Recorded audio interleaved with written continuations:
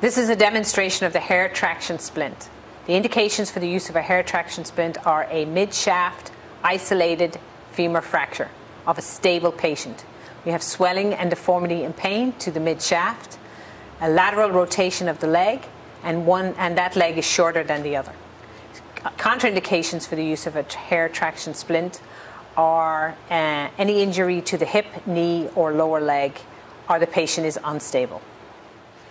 BSI scene safety. I'm going to take manual stabilization of the fracture site, above and below at the knee and the hip. I'm going to ask my partner to come in and take pulse motor and sensory of the feet and to apply the ankle hitch.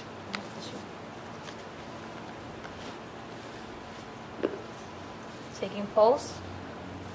Pulse is present. Can you wiggle your toes for me? Which toe am I touching? Big toe.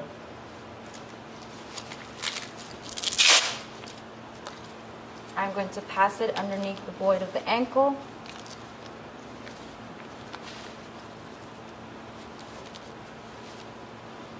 And now I'm going to apply manual traction.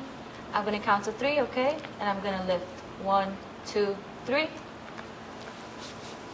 At this point, we're now going to measure the traction splint against the length of the good leg. Now we're going to measure. We want to open up the traction splint, righty-tighty, lefty-loosey. So we're going to turn.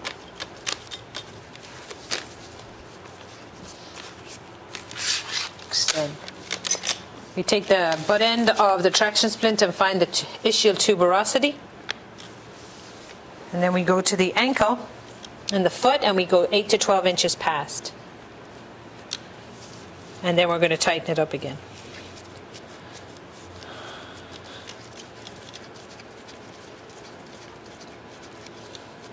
At this point, we can also landmark some of our straps here.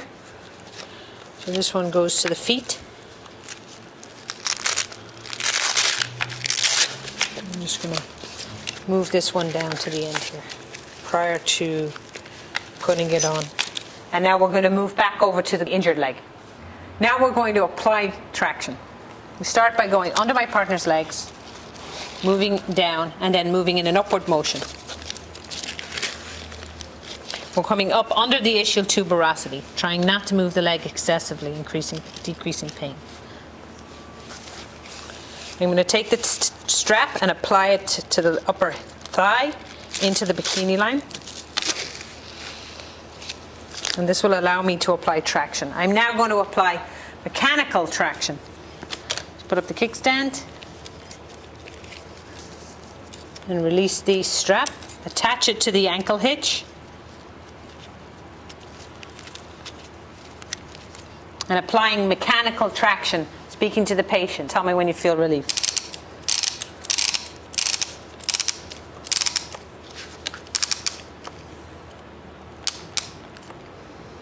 Relief? Okay.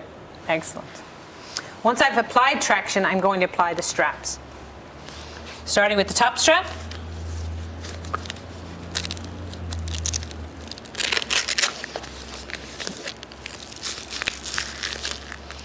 With 2 straps at the knees, 2 fingers above the knee.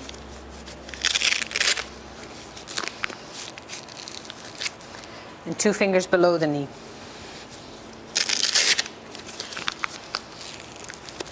And then at the ankle. At this point, we've completed the task and we're going to repeat pulse, motor, and sensory. So feeling for pulse. Wiggle your toes for me. And which toe am I touching? Little toe. Once pulse, motor, and sensory has been completed, we're going to log roll the patient on the uninjured side onto a longboard to be moved to the stretcher.